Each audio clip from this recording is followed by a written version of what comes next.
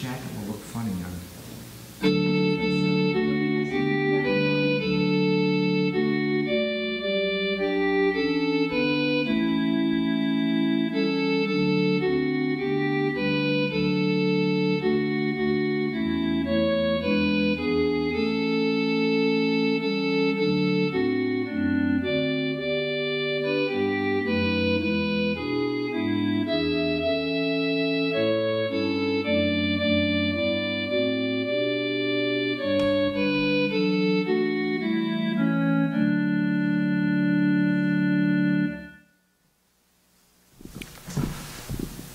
Hello everyone, my name is Richard McSherry. I'm the pastor of the Shaftsbury Methodist Church, and we're joining you from the sanctuary of First Baptist Church in Bennington on the corner of Main and Valentine in downtown Bennington, and we're so glad to be here, come to you via CAT TV to worship, to listen to God's Word, to sing His praises together. What a joyous time this really, truly is.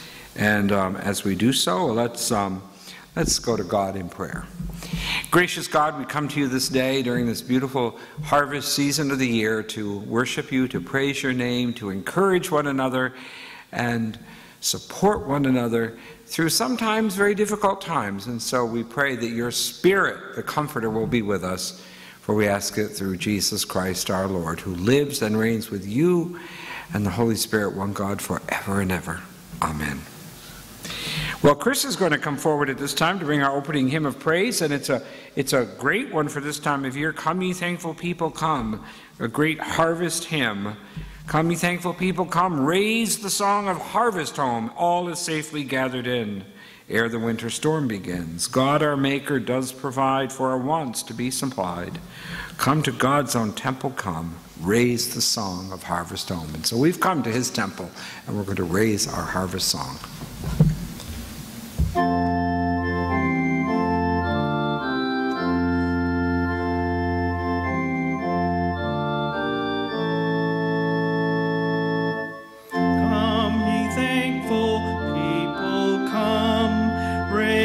The song of harvest home, all is safely gathered in ere the winter storms begin. God our Maker doth provide for our wants to be supplied. Come to God's own temple, come. Raise the song of harvest home. All the world is God's own field. Fruit as praise to God we yield. Wheat and tares together sown are to joy or sorrow grown. First the blade and then the ear, then the full corn shall appear. Lord of harvest, grant that we wholesome grain and pure may be. For the Lord our God shall come and shall take the harvest home.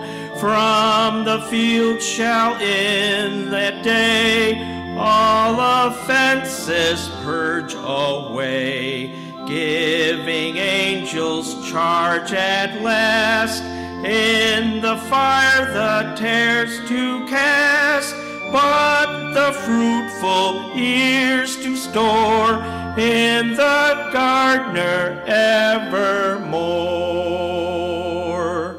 Even so, Lord, quickly come, bring thy final harvest home.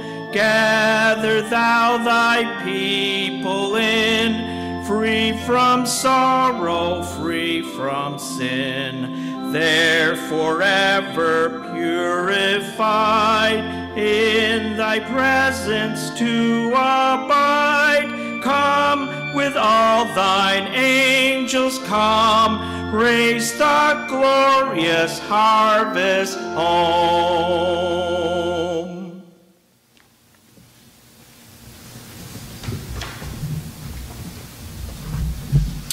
At this time, we're going to have our Psalter reading, and it's going to be Psalm 65, and Sue is coming forward, and we're going to share that with you together at this time. Praise is due to you, O God, in Zion. And to you shall vows be performed. To you who hear prayer, all flesh shall come because of their sins. When our transgressions prevailed over us, you forgave them.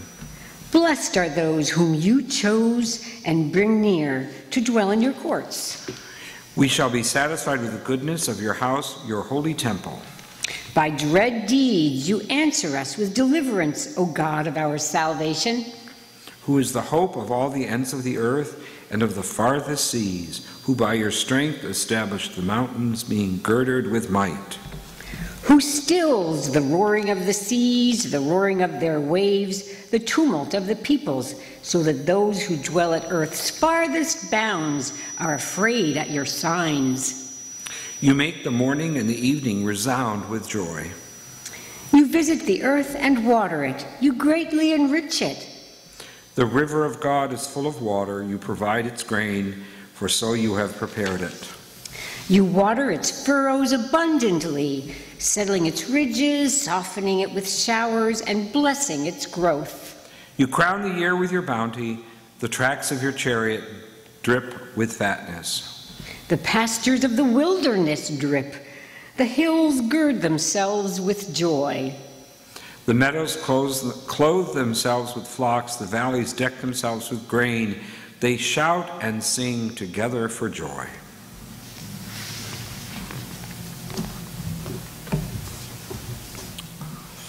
Well, indeed, when we look around and we see the abundance of the harvest coming in, and we just pray the garners will be filled and that people's needs will be met, we return thanks to the Lord, and we want to pray for those, especially those who are in want, even in times of abundance. So let's turn to God in prayer. We're going to bring our praises to Him, our thanksgivings, and all of those things, but also we want to bring our concerns as well. And we'll have a time in the service where I'll pause and I'll urge you there at home to just lift up your concerns. And even if you're alone, if you choose, verbalize those very prayers in God's presence, because if God is there, and He is, you're never alone. So let's turn to Him now. Gracious God, we do thank you as we look around and we see that you have watered the earth. You have nurtured the earth. You have prepared the earth, and grain has been sown, and now we're reaping the abundance. What a blessing it is. We do acknowledge, however, there are many who don't share in that abundance throughout our nation and our world, and we pray for them. We pray for their needs to be met and satisfied, and their lack to be fulfilled. Lord, you've sent not only rains on the earth, but the rain of your Holy Spirit on our hearts, so that it too may grow and flourish.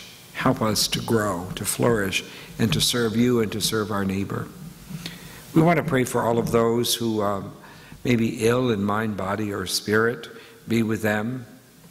There are many this past week who have lost loved ones, and we want to pray for them. Holy Spirit, just be with them. Comfort those people who have lost loved ones. Help them to rest in you at this time.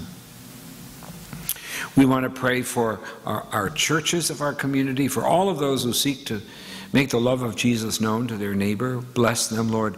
Prosper their ministries so that others may know of that great love. Lord, we want to pray for this beautiful earth, that we'll be good caretakers of this planet which you have given us.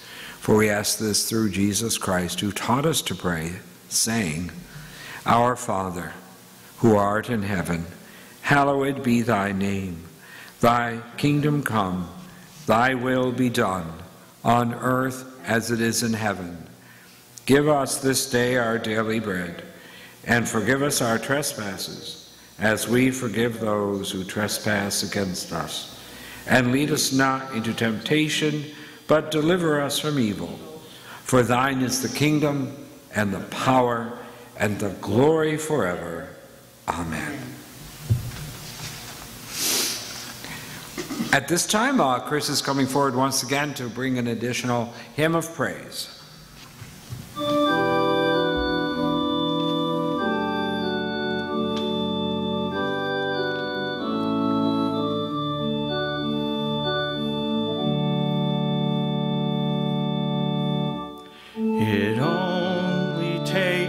spark to get a fire going. And soon all those around can warm up in its glowing. That's how it is with God's love. Once you've experienced it, you spread His love to everyone. You want to pass it on. What a wondrous time is spring, when all the trees are budding. The birds begin to sing, the flowers start their blooming. That's how it is with God's love. Once you've experienced it, you want to sing. It's fresh like spring. You want to pass it on.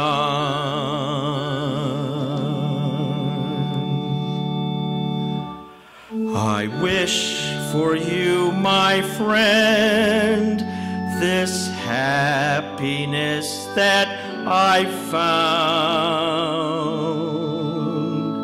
You can depend on Him. It matters not where you're bound.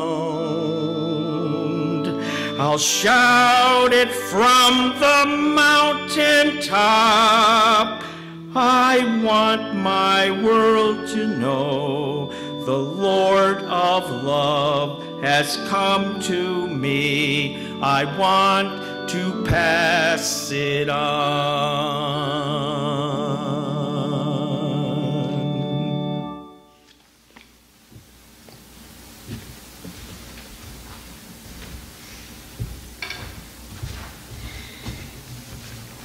The reading from the Old Testament is from the prophet Joel, chapter 2, verses 23 through 32.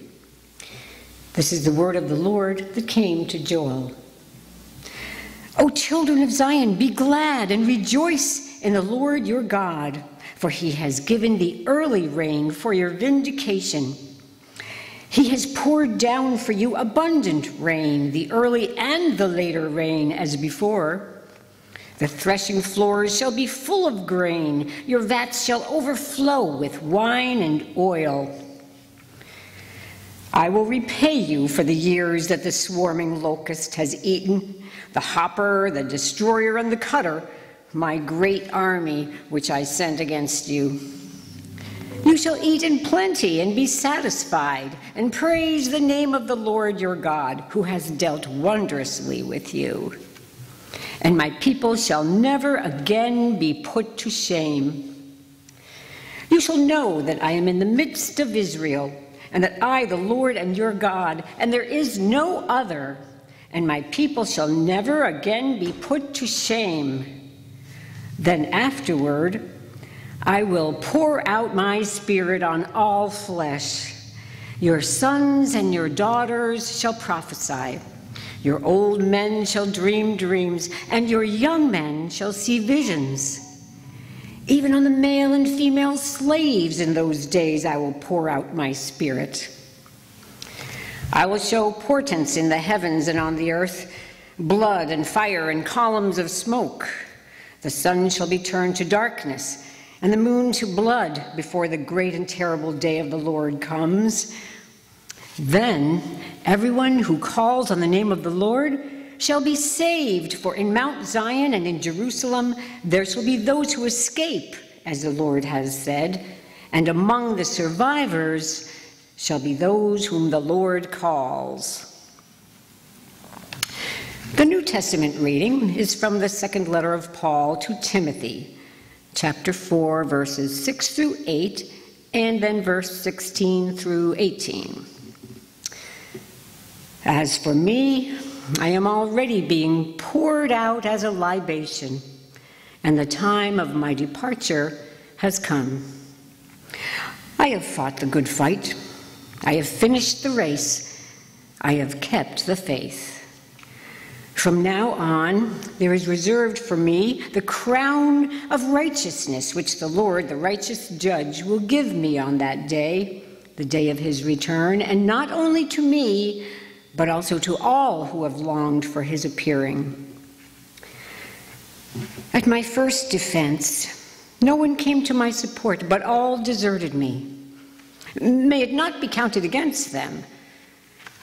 But the Lord stood by me and gave me strength, so that through me the message might be fully proclaimed and all the Gentiles might hear it.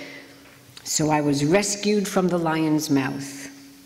The Lord will rescue me from every evil attack and save me for his heavenly kingdom. To him be the glory forever and ever. Amen. And the gospel reading is from the Gospel according to Luke, chapter 18, verses 9 through 14. Jesus also told this parable to some who trusted in themselves that they were righteous and regarded others with contempt. 2 men went up to the temple to pray, one a Pharisee and the other a tax collector. The Pharisee, standing by himself, was praying thus: God, I thank you that I am not like other people, thieves, rogues, adulterers, or even this tax collector. I fast twice a week. I give 1/10 of all my income. But the tax collector, standing far off, would not even look up to heaven, but was beating his breast and saying, God, be merciful to me, for I am a sinner. I tell you, this man went down to his home justified rather than the other. For all who exalt themselves will be humbled, and all who humble themselves will be exalted. And may God bless the reading of his holy word.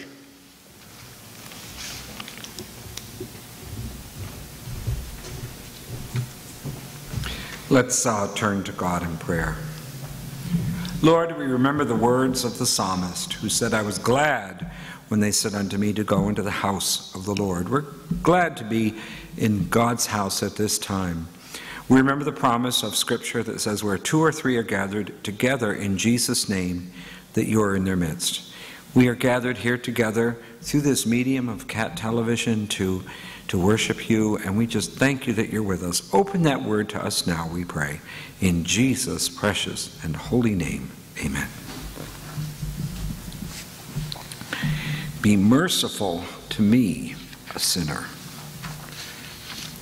You know, for the next few weeks, we're going to be focusing on the theme of Thanksgiving in various forms, and we've done that already, and we're going to continue to do that.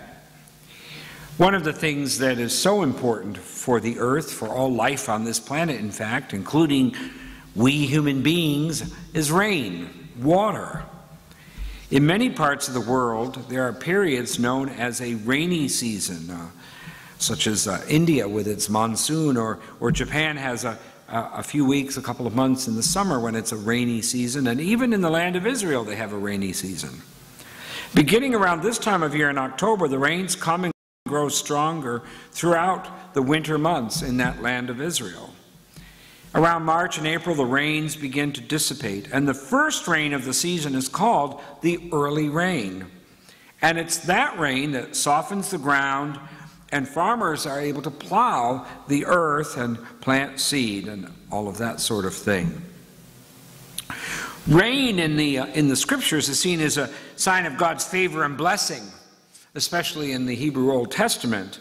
You know, we often use expressions like, don't let it rain on my parade, and we think of rain and gloom and this kind of thing as a negative. Not so in that part of the world. Rain is a blessing in that arid and desert climate of the Bible lands. The book of James, chapter 5, says, be patient, therefore, beloved, until the coming of the Lord. The farmer waits for the precious crop from the earth, being patient with it until it received the early and the late rains. So here too we have a spiritual analogy, as it were, regarding rain. And just as the earth needs rain for nourishment, we too need the nourishing rain of God's Holy Spirit in our hearts and lives in order to thrive and to grow. We're reminded by one that the early and latter rains symbolize spiritual blessings from above, which nourish and soften our hearts so that we may grow in Christ. We certainly need those blessings, don't we, each and every day? Spiritual blessings include the gift of the Holy Spirit and the truth of the Scriptures. The early rain begins when our Lord and the apostles went out and preached the gospel to all the world in fulfillment of the Great Commission. These truths were like blessed rain pouring down from the dry land, parched and without God's truth. We are now in the days of the latter rains, a time of great increase of knowledge respecting the Bible and Bible events. God is waiting for that precious crop of wheat for the church to be complete. Joel is reminding his listeners that the God who blessed them in the past is going to bless them once again. Joel is reminding the people that God has poured down rain upon them before, and he will do so in the latter rain as well. And these are the times when we reach back, all of us, you and me, in memory to those earlier times of God's blessing, maybe that first fresh outpouring of the Spirit when we came to Christ. We recall days and times and seasons and years when God's blessing was so abundant and we were so grateful. And as we remember, we smile and our hearts rejoice, and we thank God for those times. We thank God for those blessings, as we most certainly should. But that isn't the end. We're called to return thanks to God for all that he's done for us in our lives and in the lives of those around us, in the lives of those we love. We see his hand and his blessing, and that gives us joy and peace. God has promised here in this reading from Joel a restoration for those lean times, those times of loss and devastation, and what we might refer to as a spiritual drought. I will repay you for the years that the swarming locusts have eaten, the hopper and the destroyer. God's promise, you see, is safe and secure, and the so-called locust years will not be lost forever. And what will be restored will be far and away better than anything we've known before. It will more than make up for whatever we are lacking now. What a glorious promise that is. Now, some of you may have seen a film or a movie, a historical or on the Nature Channel or something about locusts. And we can see exactly the devastation that they bring to they strip a land bare. And after their arrival, not a sheath of grain remains standing. It's very devastating. One could be given to think that the land would never be produced again as we look out over the devastation in front of us. Well, what God is saying here is that he's going to restore those years. Those years are not the final end of the story. He'll restore the fields, the land will produce, and produce abundantly. The granaries will be filled to overflowing, and the people will experience abundance once again. An old saying has it, and this too shall pass. Joel is saying here that not only will it pass, but that which follows will more than make up for whatever went before. The thing is that you and I sometimes we just can't seem to wrap our minds, our finite, tiny little mortal minds around this. So often we get locked into the past, and we allow that past to define who we are and what we do. We are unable to experience God's latter rains, as it were. God's latter blessings that he so wishes to pour on us. We tend to focus on what was lost, what is past, what has gone on before. We mourn what might have been. We're trapped in the wouldas, shouldas, and couldas of life. And this is a very difficult, challenging place to find oneself in. We get stuck and we find it difficult to move forward when we need to move forward in faith in the Lord Jesus Christ. Faith continues to push us to look forward, onward, and upward. Faith looks forward. Faith says, I can step out into the unknown as long as I do so with the Lord. Faith says, my past is not my future, and things may not only be brighter tomorrow, they may very well be better than I can even imagine. Faith says that the obstacles, barriers, and roadblocks, even our missteps and misdeeds of the past, cannot and will not define us and will not stop us from moving forward. My Lord, faith says, parted the Red Sea. My Lord stopped the mouths of lions, stilled the raging waters of the Galilee, even turned water into wine, healed the sick, and raised the dead. Therefore, you and I are not bound by the waves of the sea, or the beasts of the field, or illness, or even what has been called the final enemy, death. Because our Lord has conquered all of this. Hebrews 11 tells us faith means being sure of the things we hope for and knowing that something is real even if we don't see it. Being sure, knowing it's real, even if our eyes can't see it. The writer Max Lucado stated, faith is the belief that God is real, that God is good.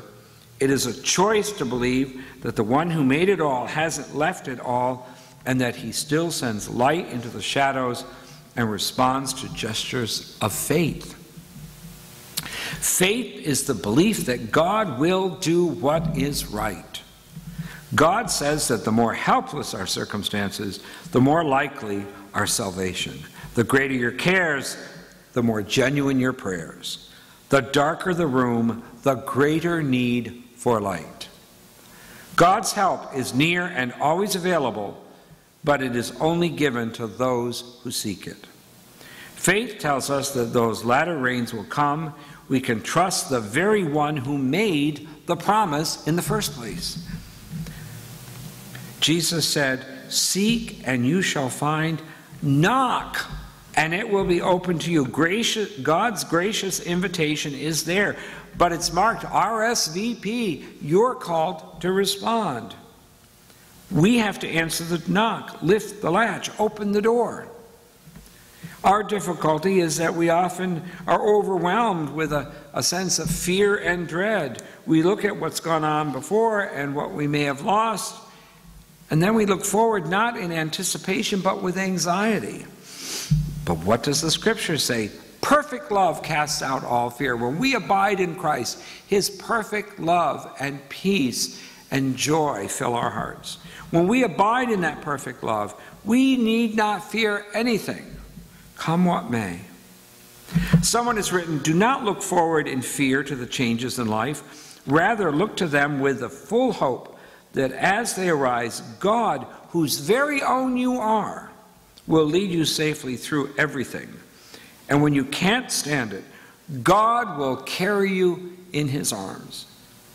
Don't fear what might happen tomorrow. The same understanding Father who cares for you today will care for you then and each and every day in the future as well. God will either shield you from suffering or will give you the unfailing strength to bear it up. Be at peace. Put aside all anxious thoughts and imaginings. Indeed, we have to hold fast to God's hand in all those challenges and struggles. It is only that which will guide us through whatever may come. We can't do it alone, and that's the challenge. You know, so many people just think they're going to pull themselves up by their bootstraps and go forward. We do it in the Lord, and we do it together.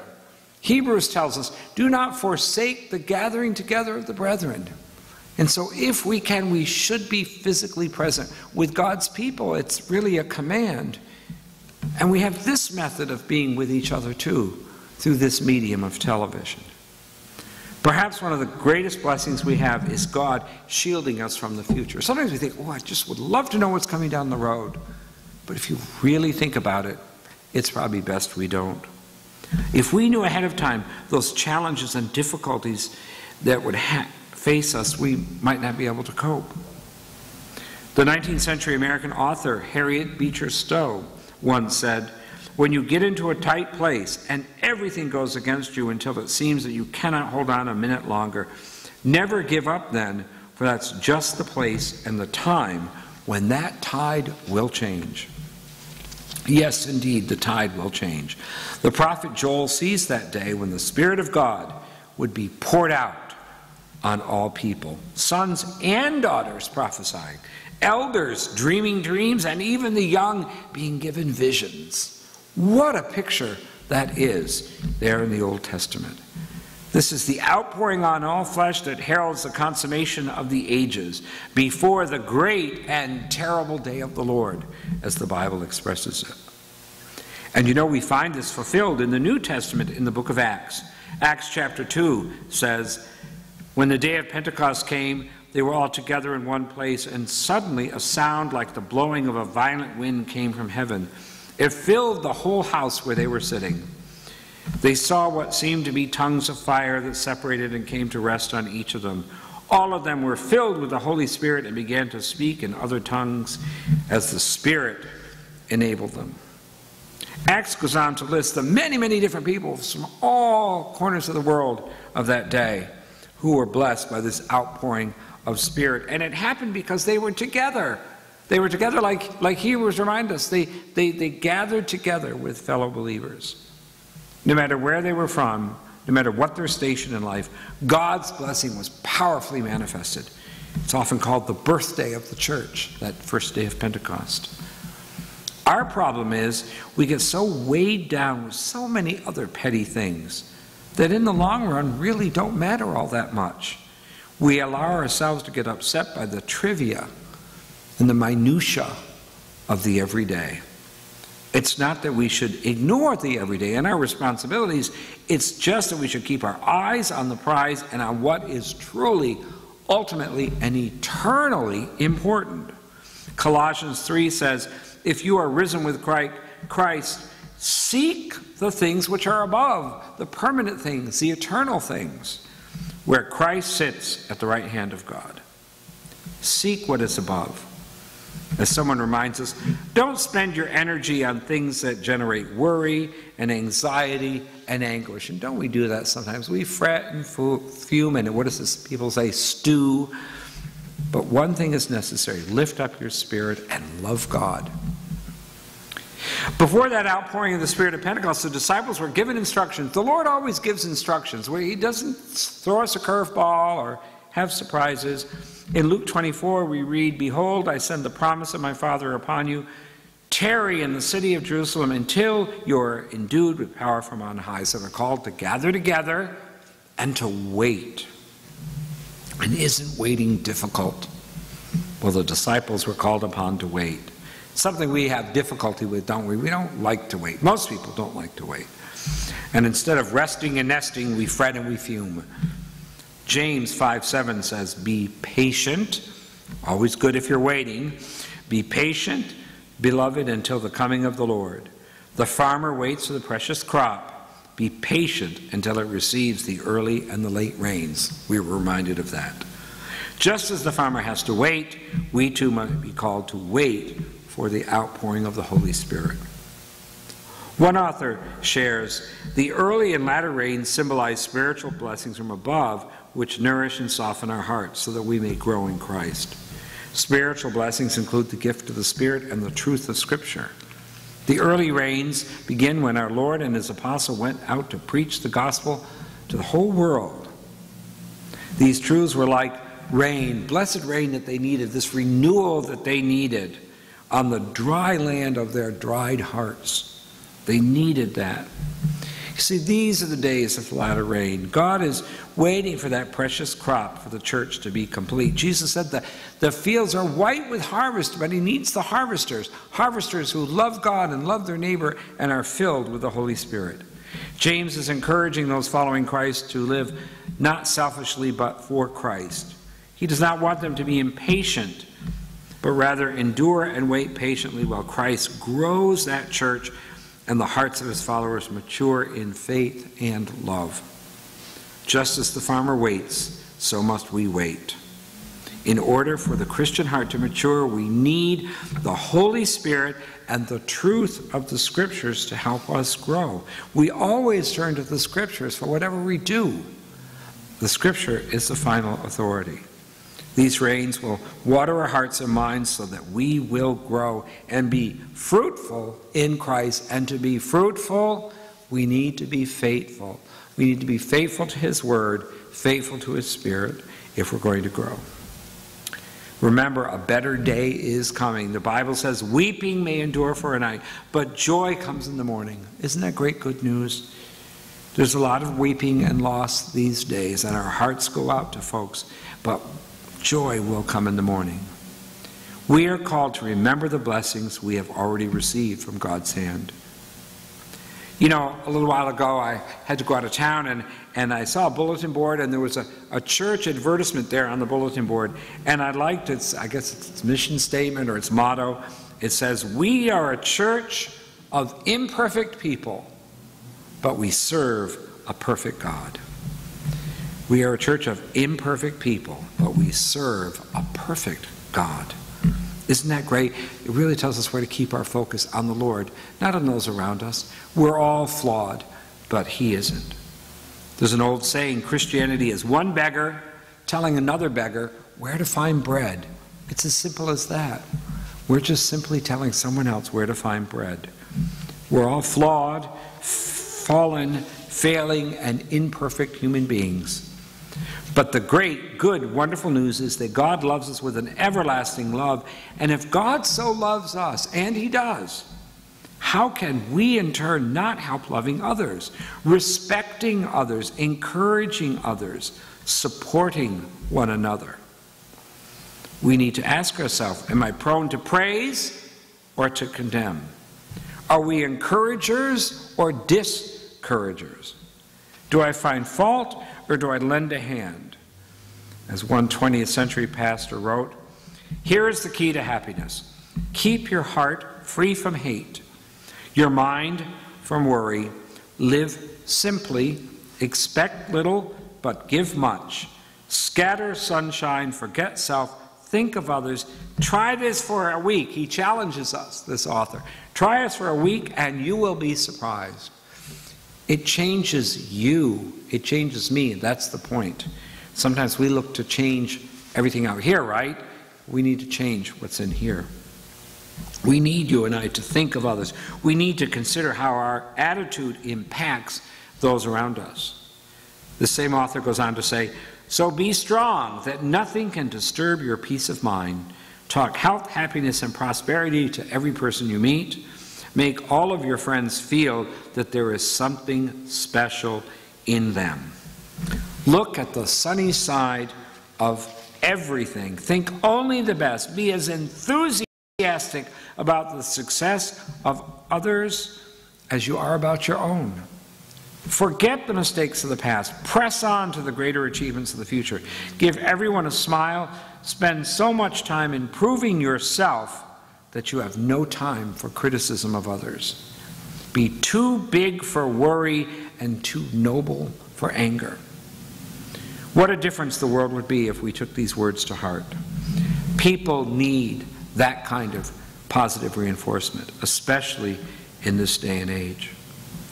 It has been said that courtesy of a small and trivial character are the ones which strike deepest in a grateful and appreciating heart. And really, if you know about it, any courtesy is never trivial at all if it comes from a heart. Do you remember the parable that Sue read for us earlier? What was the response of the tax collector? He wouldn't even deign to raise his eyes to heaven. And he just said, "God, be merciful to me, a sinner." The absolutely perfect prayer, "God, be merciful to me, a sinner." And what does Jesus say? "I tell you," Jesus said, "this man went down to his home justified rather than that other." Remember the proud man standing there? Oh, he knew his place in the world. "For all who exalt himself," Jesus said, "will be humble, but all who humble themselves will be exalted." We should always have that attitude of humility when we approach that throne of grace. And we know that the Lord accepts the penitent and welcomes us home, and he doesn't leave us in that position that penitent found himself in, because following that is the restoration and the joy. The same Lord who went to the cross for us, the same Lord who rose again, the same Lord who poured out his Holy Spirit on us and poured it out in abundance. He is with us. That's the good news. That's the good news we share. The good news that will transform men and women, communities and nations, and indeed will transform you and me as well. Amen? Let's pray. Gracious God, we thank you for your grace. We thank you that you are merciful to us. We're thankful that you have poured out your Holy Spirit on us, and we seek, Holy Spirit, to be in your presence more and more, to be empowered to be and to become the people you've called us to be. Amen. Well, at this time, Chris is going to come forward to close us out with our final hymn, I Love Thy Kingdom, Lord.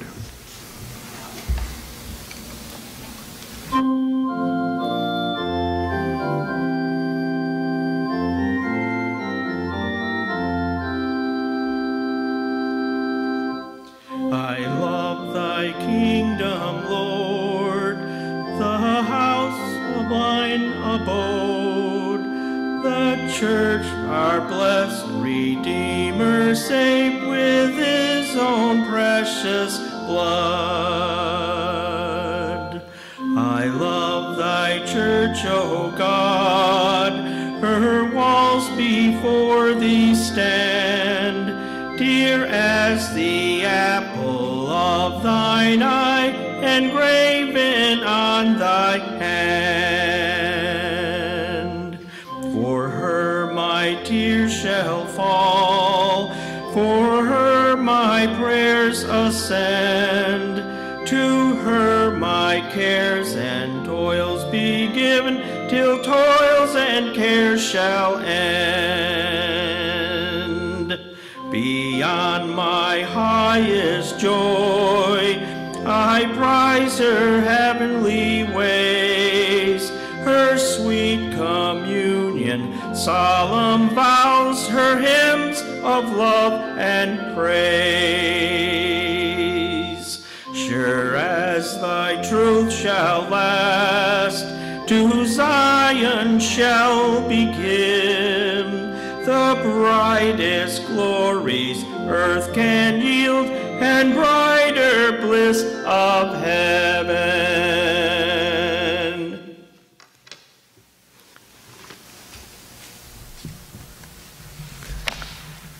As Chris just sang, sure as thy truth shall stand, to Zion shall be given the brightest glories earth can yield, and the brighter bliss of heaven. Amen. Let's pray for God's blessing. Thank you for joining us. If you'd like to join us at 127 Church Street at 10 o'clock at the Methodist Church, we'd love to meet you. You're always welcome. Let's pray for God's blessing. Gracious God, as we leave here today, as we go our separate ways, we pray that you will bless us and keep us ever close to you. In the name of the Father, the Son, and the Holy Spirit, amen and amen.